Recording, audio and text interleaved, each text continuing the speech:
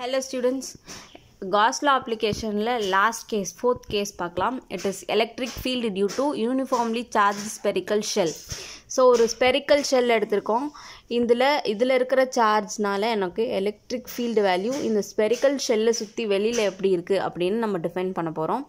And நம்மளுக்கு தெரியும் எல்லா கேஸ்லையுமே சார்ஜஸ் வந்து ஈக்குவலாக ஸ்ப்ரெட் ஆகிருக்கு, விச் இஸ் இந்த கேஸை பொறுத்த வரைக்கும் என்னோட ஸ்பெரிக்கல் ஷெல் கேஸை பொறுத்த வரைக்கும் it is like equi potential surface மாதிரி.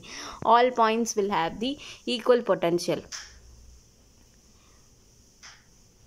ஸோ இங்கேருந்து கிடைக்கக்கூடிய எலக்ட்ரிக் ஃபீல்டு வேல்யூ இந்த பாயிண்ட்டுக்கு இப்படி வெளியில் this point, for this point it will be around this circle. So அப்போது இந்த ஸ்பெரிக்கல் ஷெல்லுக்கு நான் கன்சிடர் பண்ணக்கூடிய எலக்ட்ரிக் ஃபீல்டு எங்கேனாலும் இப்படி ரவுண்டாக அதை சுற்றி தான் இருக்கும். ஸோ நான் எடுத்துக்கிற Gaussian சர்ஃபேஸும் it should be spherical. Okay, and இப்போ இந்த கேஸில் நான் ஒரு பாயிண்ட் எடுத்து அந்த பாயிண்ட்டுக்கு எலக்ட்ரிக் ஃபீல்டு வேல்யூ இந்த உள்ளே இருக்கிற தான் என்னோடய ஷெல். ஸோ இந்த ஸ்பெரிக்கல் இது வந்து காஷியன் சர்ஃபேஸ், நான் எடுத்துக்கிற கன்சிடரேஷன் காஷியன் சர்ஃபேஸ் இருக்கு இல்லையா அது. ஸோ இந்த சார்ஜஸ்னால எவ்வளோ எலக்ட்ரிக் ஃபீல்டு இருக்குதுன்னு நம்ம கேல்குலேட் பண்ணோம். ஸோ இந்த கேஸில் நான் என்ன பண்ணுறேன் அப்படின்னா 3 டிஃப்ரெண்ட் கேஸஸ் எடுத்துக்க போகிறேன். நான் எடுத்துக்கிற பாயிண்ட், ஒரு பாயிண்ட் எடுத்து அந்த பாயிண்டில் தான் எலக்ட்ரிக் ஃபீல்ட் கேல்குலேட் பண்ண போகிறோம். அந்த பாயிண்ட் வந்து என் ஷெல், என்னோட ஸ்பெரிக்கல் ஆப்ஜெக்ட் ஷெல் எடுத்திருக்கேன் இல்லையா, அந்த ஷெல்லேருந்து வெளியில் இருக்கிற ஒரு பாயிண்ட் எடுத்து எவ்வளோ எலக்ட்ரிக் ஃபீல்டுன்னு கேல்குலேட் பண்ணலாம்.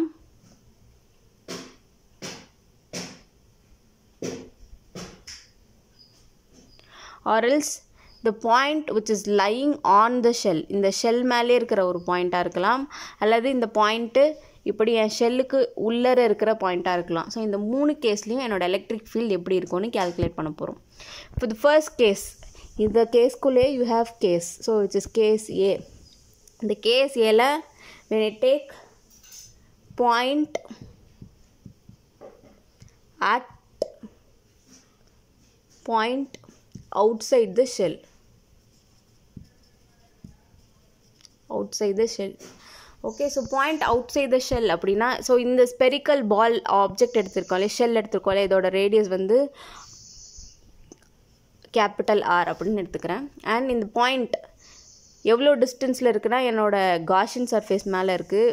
ஆனால் இப்போ இந்த ஷெல்லுக்கு அவுட் சைடு தான், ஸோ அவுட் சைடு அண்ட் இதோட டிஸ்டன்ஸ் வந்து ஸ்மால் ஆர் அப்படின்னு எடுத்துக்கிறேன். ஸோ அப்போ ஸ்மால் ஆர் அப்படிங்கிற ரீஜனில் என்னோடய பாயிண்ட்டை கன்சிடர் பண்ணி இப்போ அந்த பாயிண்ட்டுக்கு எவ்வளோ எலக்ட்ரிக் ஃபீல்டுன்னு கேல்குலேட் பண்ணலாம். அண்ட் நம்மளுக்கு தெரியும், சி இந்த distance is always greater than this distance because out சைடில் இருக்கிறனால. So small R is greater than greater r, larger r, caps r னு வச்சுக்கிறோம். So this is my first case. So for this case நம்மளுக்கு தெரியும் இது positive charge, அதனால என்னோட electric field எப்போவுமே பாயிண்டிங் அவுட்வர்ட்ஸ். அண்ட் இந்த கேஸில் நான் எடுத்துக்கிற காஷியன் சர்ஃபேஸ், இந்த காஷியன் சர்ஃபேஸ் வழியாக மேலே இருக்கிற ஒரு பாயிண்ட்டை தான் எடுத்திருக்கோம். அண்ட் இந்த இடத்துல ஒரு ஏரியா, ஸ்மால் ஏரியா கண்டுபிடிச்சி அதுலேருந்து தான் நம்ம காஸ் லா யூஸ் பண்ணி எலக்ட்ரிக் ஃபீல்டை கேல்குலேட் பண்ண போகிறோம். So cos law formula phi is equal to integral of E into dA, okay, which is equal to my Q by epsilon naught. இது நம்மளுக்கு தெரிஞ்சது. ஸோ இதில் dA அப்படிங்கிறது இங்கே இருக்கிற surface area, Gaussian சர்ஃபேஸோட surface area. And நான் இங்கே எடுத்துக்கிற காஷியன் சர்ஃபேஸ் என்ன சர்ஃபேஸ், ஸ்பெரிக்கல் சர்ஃபேஸ். அப்போ இங்கே எடுக்கும்போது this is curved surface area for sphere, ஸ்பியரோட surface area formula போடணும். Okay, for A. ஸோ அப்போ இன்டெக்ரல் இ இன்டூ டிஏ எப்படி எழுதலாம், நம்மளுக்கு முன்னாடியே தெரியும், it is E is constant. So அதில் ஈயோட வேல்யூவை வெளில எடுத்துருங்க and only integral DA. Integral DA is simply a, so substitute it here, it is e into a. so இந்த a என்னது, surface area for area, surface area for sphere. ஏன்னா நான் எடுத்துருக்கிற Gaussian surface spherical surface. So அப்போது e into aல a equal to q by epsilon நாட்னு கிடச்சிருக்கு. இங்கே ஏக்கு பதிலாக நான் என்ன பண்ணணும், area of sphere, surface area of sphere formula போடணும், which is 4 pi r square, surface area for sphere. So a க்கு பதிலா I have to substitute as 4 pi r square, which is equal to q by epsilon naught. Okay, இங்கே எனக்கு என்ன வேணும், electric field value மட்டும்தான். bring all the other terms to the other side. E equal to Q by, இது இங்கே வந்துச்சுன்னா denominatorக்கு வந்துடும், 4 pi r square epsilon naught.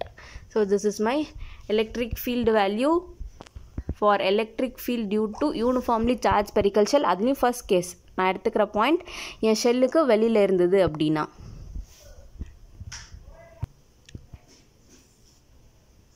So second கேஸில் வந்து கேஸ் பி, இதிலே கேஸ் பி நான் எடுத்துக்கிற point on the surface of the sphere,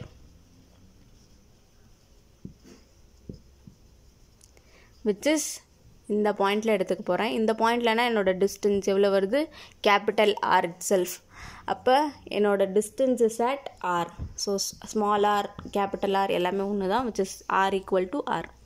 so இந்த கேஸில் அதே எக்ஸ்பிளனேஷன் தான். So E equal to Q by 4 by epsilon naught R square நம்மளுக்கு அங்கே கிடச்சிது.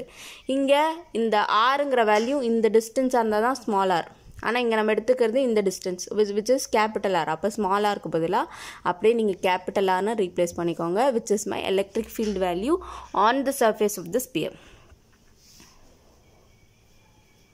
Okay, next is case C, which is point electric field at a point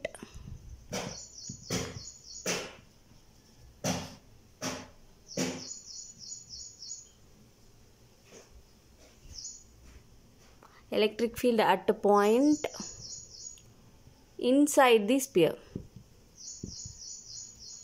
so உங்களுக்கு தெரியும் inside the ஸ்பியர்னால் இந்த ஸ்பியருக்கு உள்ளே இருக்கிற பாயிண்ட் எடுத்துக்க போகிறேன்.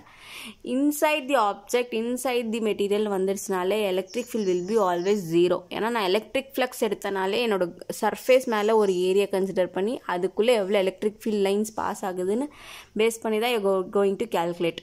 ஸோ அப்போது நம்மளுக்கு தெரியும் electric flux value is zero, which means Q by epsilon naught value is zero. Simply Q is zero. So இந்த Q ஜீரோனாலே உங்களோட காஸ்ல formula integral E into dA which is equal to Q by epsilon naught. So Q by epsilon naught இது ஃபுல்லாக zero, which is simply E equal to 0. அப்போ electric field lines inside the point will be 0 for the case 3.